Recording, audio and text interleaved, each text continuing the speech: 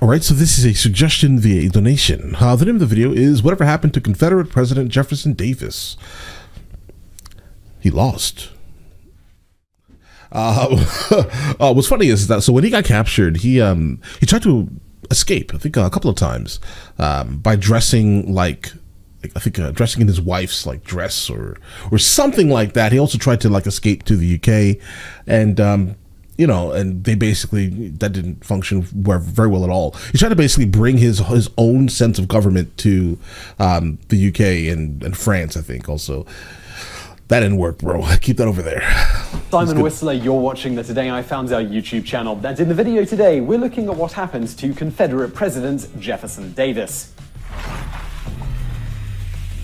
Jefferson Davis was attending a Sunday church service in the capital of the Confederacy, Richmond, Virginia, when he heard the news. Union General Ulysses S. Grant had broken General Robert E. Lee's defenses in Petersburg, less than 25 miles from Richmond. By nightfall, the evacuation of Richmond needed to be completed. At approximately midnight, Confederate cabinet members, officials, their families, and the entire treasury, the mythical Confederate gold, were finally making their way south to Danville, Virginia. They did this on the only railroad that was still open. This was April the 2nd, 1865. 1 week later, on April the 9th, General Grant and General Lee met at the Appomattox Courthouse to sign the Confederacy's official surrender. America's Civil War was finally over.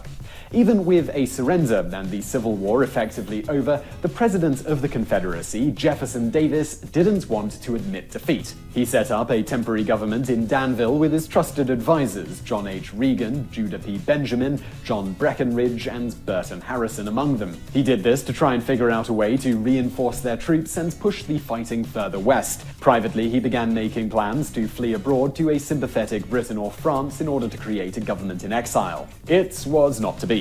On the 15th of April, President Lincoln was Yeah, they were like, bro, get out of here with your nonsense. Assassinated. Now President Andrew Johnson was under the false assumption that Davis and his cohorts had been directly involved in the murder of the president. Right. Union troops, with the U.S. War Department's $100,000 bounty, about $1.6 million today, on Davis motivating them, moved towards Danville.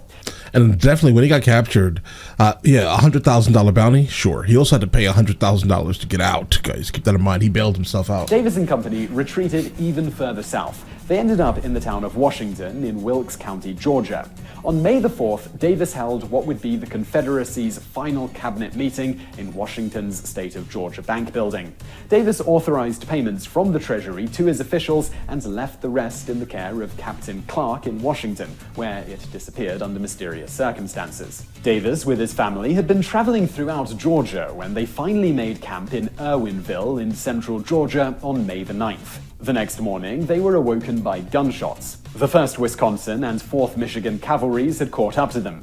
There are several different interpretations of what happened in those final moments of freedom for Jefferson Davis. Yeah, there are a lot of weird stories.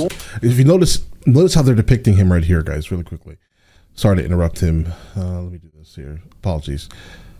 This is how he tried to escape, literally by dressing like his wife, attempting to, right? That may be a myth. I'm not sure. Again, I wasn't there, guys, right? But to my knowledge, that's the story that I know of, right? But I know there are definitely a couple of other stories, guys, like being dressed in his wife's shawl, very specifically. There's another one. Also wearing a Union Army petticoat type of thing. Also, he tried to escape, bro, for real. But I have no idea which one is the actual accurate depiction of what actually happened, guys. But all right. Northern Press wrote that he was wearing his wife's shawl and/or petticoat in an attempt to trick his captors. He was called a coward, and later a popular song of the era was titled Jeff in Petticoats. Davis's wife insisted, backed up by other historical accounts, that he was simply wearing a shawl because he had become quite ill over the last few days, and she had given it to him to keep him warm. Right. There was no escape. Jefferson Davis officially became a prisoner of the United States government. He was transported to Fort Monroe in Virginia, where he was held for 2 years as a military prisoner. Soldiers watched him 24/7 to ensure he didn't try to escape, that he ate, and didn't try to commit suicide. The country debated how to handle the most famous war criminal from the Civil War. At first, President Johnson wanted to prosecute Davis as a co-conspirator in the assassination of President Lincoln. However, as the trial for the... Listen, I personally, if I was president, right, I wouldn't even go after him for the Lincoln thing. I'd go after him for the Confederacy thing. You know, but maybe that's why I'm not the president, because he would have had to be annihilated, bro. I'm sorry. Just from the, oh, that's your name? Okay. That's basically how that would have happened. But again, I'm not the president, so that makes all the sense in the world. Don't make me president. The true assassination conspirators wound down in late June 1865, it became clear that Jefferson Davis had no direct connection to the parties. Within a year, Davis was transported to much better quarters, and his wife was even allowed to move to Fort Monroe to be near him. That was like the first, like white-collar criminal, I would say, probably. What I mean by that is that they treated him, they ended up treating him like he was just a resident in a hotel, guys. According to the Virginia Foundation of Humanities, Davis respected the way he had been treated by the government. He was afforded certain privileges like visitors, exercise, and time with his wife that they didn't necessarily have to give him. On May the 13th, 1867, he was released into civilian custody on $100,000 bail. The editor of the New York Tribune, Horace Greeley, abolitionist, I don't get that, and several other prominent Northerners paid that bail. Said Smith on his reasoning for doing this, "My first reason for signing the bond was that Mr. Davis was entitled either to his trial or to his liberty. That the prisoner should have had a speedy trial is a general proposition which no one combats. There may have been sufficient reasons for unusual delay in trying Mr. Davis, hardly, however, for a delay of 2 years." Well, yeah, 2-year delay for trial is absolutely crazy. Again, he was the president of the Confederacy. He is absolutely complicit in every single thing that they did. And stood for. You know, I mean, I get it. Maybe by deleting him, they would have probably made a martyr out of him. Maybe, right? But I think he still would have had to go, bro, because people have been honestly deleted for less in this country. But and I never understood the whole thing about letting him out on bail. I never understood it, guys.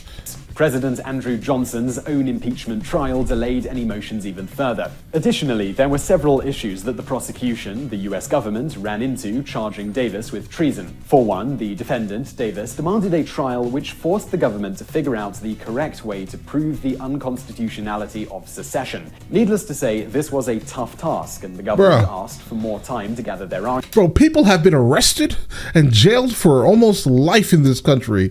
Seriously. For less evidence than that. Bro, you are guilty by association.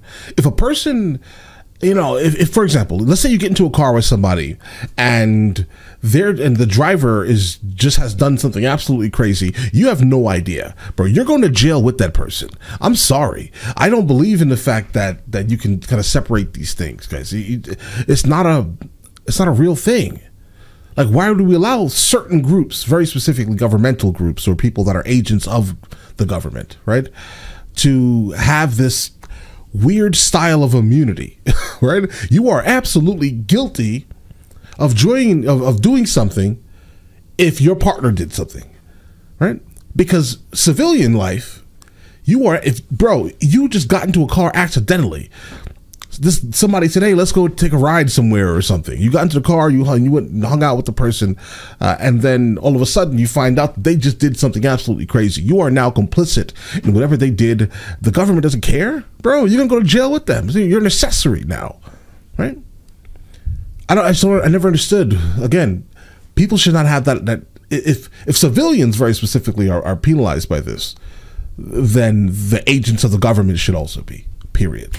Arguments. You are absolutely complicit. In December 1868, a year and a half after he was released on bail, preliminary motions were held for Davis on the charges of treason against the United States for organizing and arming the 1864 military invasions of Maryland and the District of Columbia. Right. The defense immediately called for a dismissal of the charges. They said that since Davis would already be punished by the 14th Amendment, he could not be further prosecuted under the double jeopardy provision. The 14th Amendment had only been passed in July of that year and dealt with a lot of... So he should not have been able to claim that then. Issues in regard to Reconstruction, but in Section 3 it read, "No person shall be a senator or representative in Congress or elector of president and vice president or hold any office, civil or military, under the United States, shall have engaged in insurrection or rebellion against the same or given aid or comfort to the enemies thereof." The case went to the Supreme Court, but it was never tried, for fear that the Supreme Court would rule in favor of the defense and make the US government look incompetent. President Johnson issued a pardon on Christmas Day, 1868, to all persons. I mean, like, listen, if the Supreme Court had gone by the letter of the law, okay, I get it. Who participated. Yeah, he probably would have been. He would have been let off. Jefferson Davis was no longer a wanted man. Right. Davis and his family traveled to Europe for a time after his release, no doubt disillusioned with the whole process of prosecution. Upon returning, he took up residence in Tennessee. He kept himself to himself and didn't comment publicly about Reconstruction. Privately, according to William Cooper's biography on Davis, he thought of African Americans as inferior to white men and resented that the South was ruled by, as he put it, Yankees and Negro. He moved to an estate called Beauvoir near Biloxi, Mississippi. In fact, the state of Mississippi tried to make him a US senator, only for him to be denied due to the previously mentioned amendment. As his quiet retirement continued, he completed a 2-volume book in 1881 about his wartime experiences, called The Rise and Fall of the Confederate Government. In 1888, his reputation as a Confederate hero restored, he said to an audience of supporters in Mississippi, "Lay aside all rancor, all bitter sectional feeling, and make your places in the ranks of those who will bring about a consummation devotedly to be wished, a reunited country." On December 6, 1889, Jefferson Davis passed away in New Orleans, Louisiana. He was buried there for 4 years until 1893, when he was relocated to Hollywood Cemetery in Richmond, Virginia. His remains remain there, in the same city where his fall began.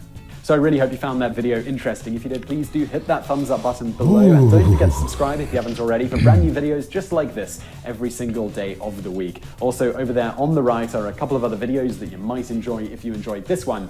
And thank you for watching. All right, guys, so here's the thing. I definitely learned a lot more than I knew about Jefferson Davis. I never really cared enough. I mean, I knew a little bit, you know, probably just to have like, a slight conversation regarding it. But I definitely appreciate him for kind of filling in some of the blanks here. I never really cared what happened after he got bailed out. I just gave up on, the whole story. I was just like, bro, you let this man bail out. You set a bounty of $100,000 and then you, keep in mind, $100,000 is crazy, right? Like back then, that doesn't even make any sense, bro. Right? But, I mean, they said it to the point where it wasn't achievable.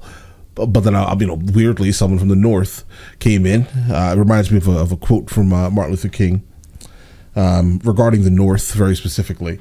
The North was not as free and peaceful as people, for some reason, perceive. It is still easily one of the more segregated places in the United States of America, the North. So, you know, whatever, right? Not my business. I don't live in the North anymore. Right? But yeah, I never really cared too much about what happened to him after, because I was just instantly disappointed with the fact that he ended up just basically getting off completely, and he was complicit. Bro, that's wild. That should never happen. All right. Listen, let me know in the comments of the next thing from him that I should be checking out, and I will get into that as soon as I possibly can. All right. And listen, you guys all have an absolutely amazing day and enjoy your day thoroughly.